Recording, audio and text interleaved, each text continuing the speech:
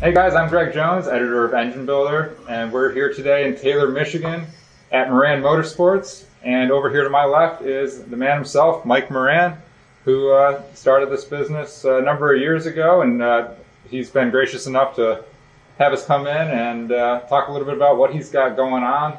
And Mike, thanks for having us in. Oh, glad to have you. So tell us a little bit about the history of you being in this industry. I know you've been here a long time, and you've been in this building for a long time, and kind of your MO is doing stuff that other people haven't done before. You're always kind of pushing the boundaries. That's a question that not too many people ask me how I got started, and it's kind of a colorful past, if you will.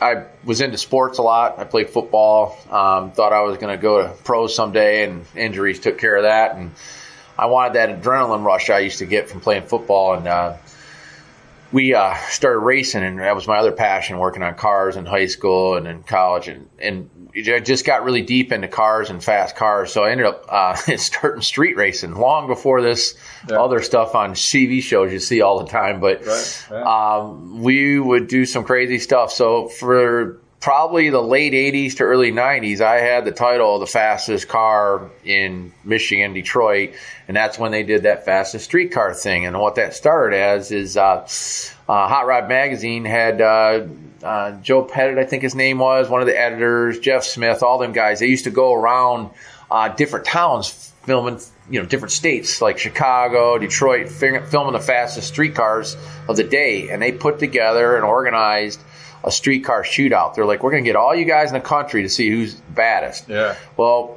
I immediately stopped, racing for money on the street, which was very successful doing and was the fastest around, to going there, and then ended up placing fifth overall in the country with just, what I used to race with on the street here. Mm-hmm. But once I got a taste of that, I actually, that was it. I never went back. I just kept, endeavoring to go farther and farther. So, I started the company in 94 after, going out and racing in 92, getting off the streets. And then it's just grown to what you see today. And, I came from like a little one-car garage to what you see, right now. Yeah. And it's been quite a ride. I would have never... Somebody could have told me that, I'd say they're lying, that we'd be where we're at. Right. And not saying I don't know where we're going to be, next year. But I'm hoping, since this company's grown every year, no matter whether it was in bad times or good times, it's always gone, bigger and better. Yeah, well, and again, like I said, I think a lot of that is a testament to the hard work you've put in and the stuff that you guys do, you and your team, to keep pushing the boundaries. Now, obviously, you guys can tell we're in the engine room here.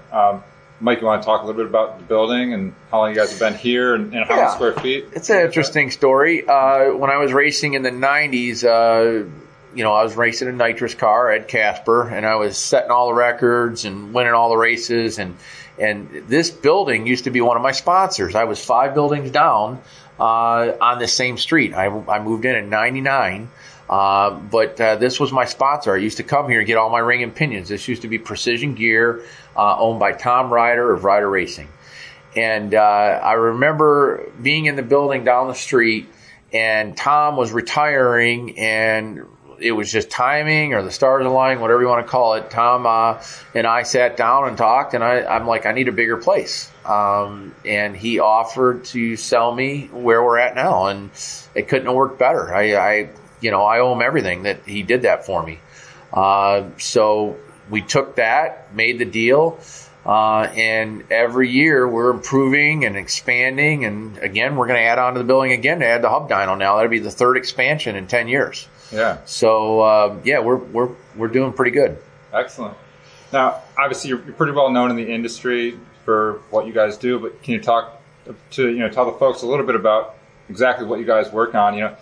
There's a 383, small block behind us, but that's not a typical job for you guys. We will do, mostly we're known for doing all high-end work, professional custom engines or prototype stuff.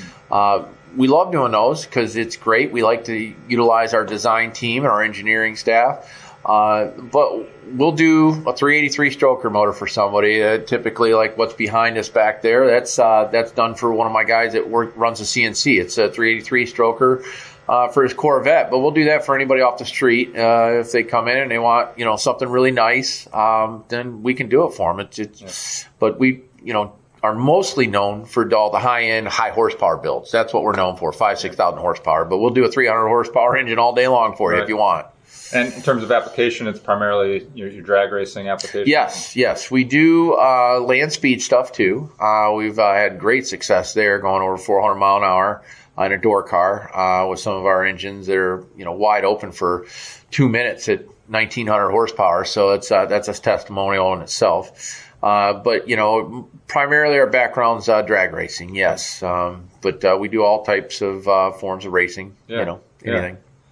Now, you guys might have seen, Mike's been building an engine of his own for his own race car, and that's something that's been in development for a number of years. And part of that reason is because it's, had a lot of firsts involved in it in terms of the design of the engine and ancillary things like the dyno to be able to run it and all that stuff. That's a unique thing too that I always forget. A dyno didn't exist to run what I was building, so we had to work with a company to make the dyno exist. So it was one of those things. I just wanted that engine. I wanted an engine based off everything I've learned on the engines. The attributes I didn't like on each combination. I wanted to put all the best attributes in one engine.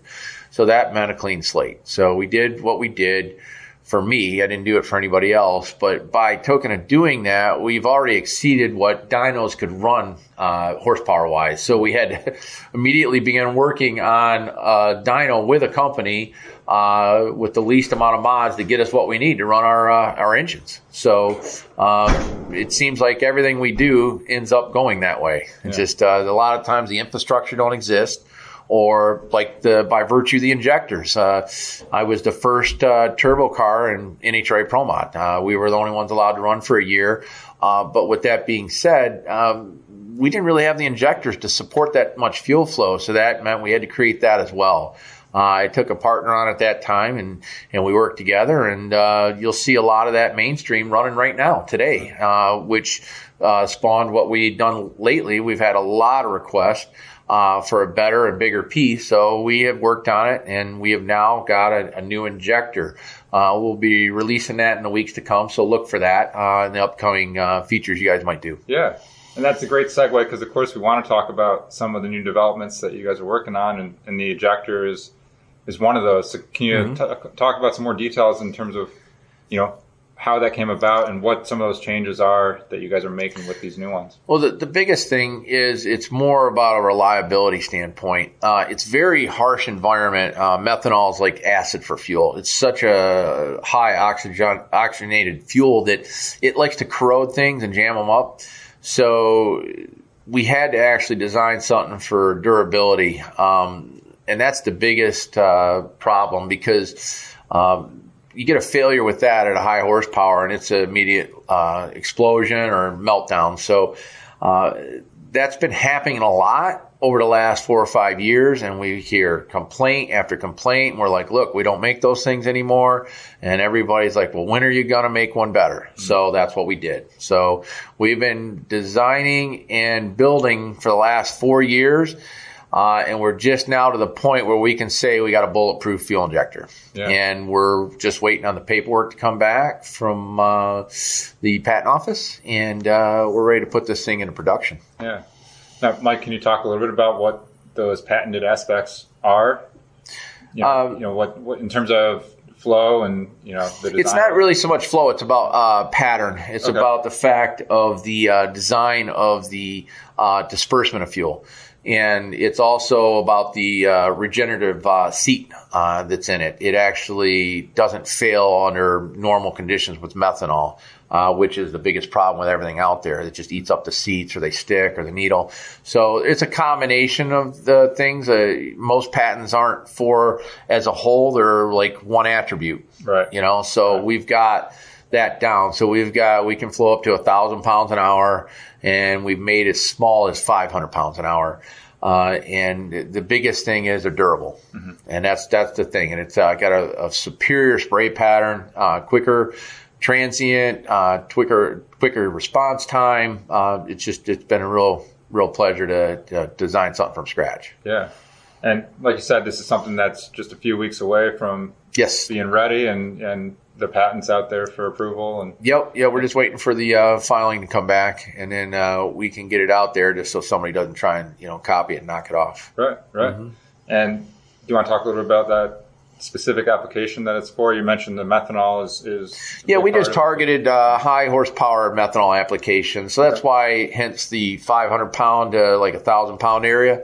There's going to be two platforms. One's a little smaller than the other, and the expense will be the same. There'll be similar costs involved. They're going to be priced a little bit lower than most, and they're going to be just the two different sizes. But we can expand 3 different sizes on each one. So it's where it's starting point. It's a spot. It's a part to start at, and we're confident that it's going to do well. Yeah, excellent. Mike, are there any other developments happening that you want to mention or talk a little bit about? I'm still anxious to get back on the 5.3 Hemi.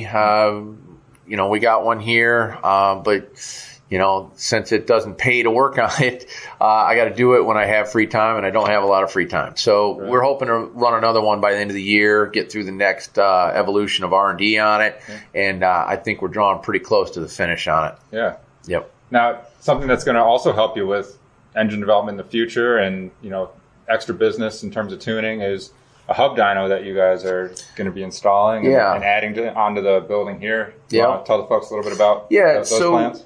It's been a long time coming.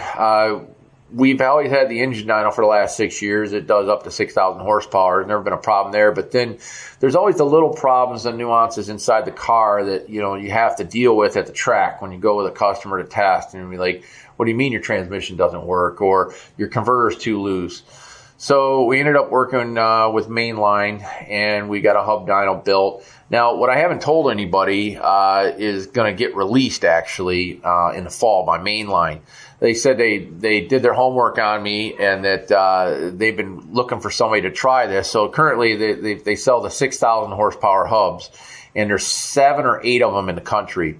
They built an 8,000 horsepower hub. Wow. So that's the one coming to us, and the Mainline is going to be doing a release in September, or the PRI show. Okay.